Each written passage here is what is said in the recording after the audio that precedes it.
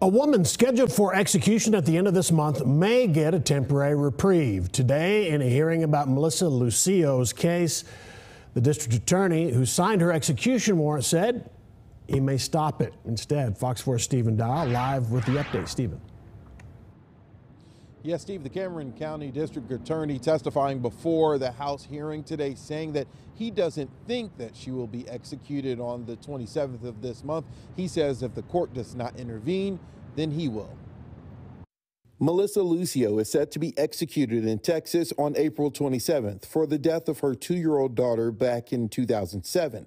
Support for Lucio's innocence is increasing, most notably 90 Republican and Democrat state House members signing a letter asking for the execution to be put on hold in light of new evidence and claims Lucio was forced into admitting guilt by what lawmakers call police tactics and bad representation. I believe so strongly that the system has failed Melissa Lucio at nearly every turn.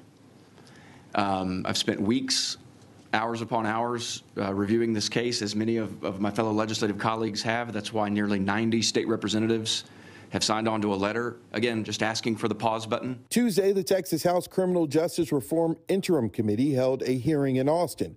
Representative Jeff Leach from Plano is the chair, and 2 other North Texas House members are on the committee.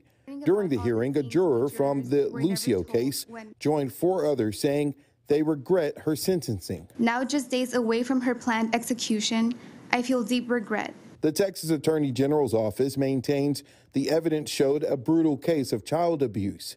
Lucio's conviction was upheld by all Texas courts. The U.S. Supreme Court refused to hear the case. The most important testimony came from the district attorney for Cameron County in far south Texas.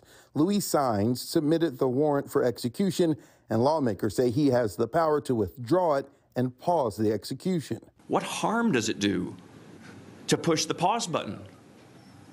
What harm could it possibly do a single Texan to push the pause button when the grave harm and the irreversible harm, the unmistakable harm that it would do to not only her Melissa, but for our entire system of justice if her execution is allowed to go forward and we find out later that, wow, she was innocent? With all due respect, well, you're wrong, because this case is still being litigated. We may still have the decision that you're waiting for, but for me to sit here unilaterally and just pull the plug on it, then what do I say to the other 195 poor souls that are on death row right now? After nearly 2 hours of back and forth, Saenz told lawmakers he believes Lucio will not be executed on the 27th, saying there are a lot of other things happening in court right now.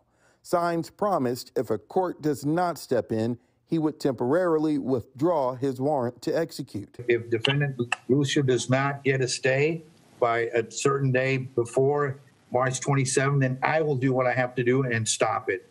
I'm owning it.